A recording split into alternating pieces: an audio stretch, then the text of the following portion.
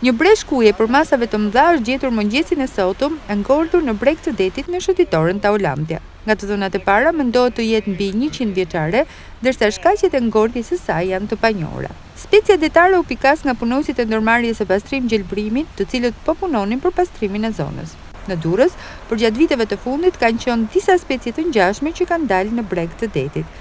Sipas specialistëve të ekosistemit, mbrojtja e breshkave detare ka një kuptim shumë të gjerë, sepse nuk ka të bëjë vetëm me mbrojtjen e tyre, por është e lidhur me shumë probleme të tjera të ekologjisë detare.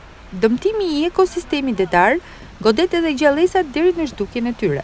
Shkalla e zvoglimit të popullatave të tyre tregon edhe sa i dëmtuar është njeriu nga ekosistemi në fjalë, deti. Për këtë arsye, biologët apelojnë për investime në këtë fushë, e cila ndër vite është lënë në harres.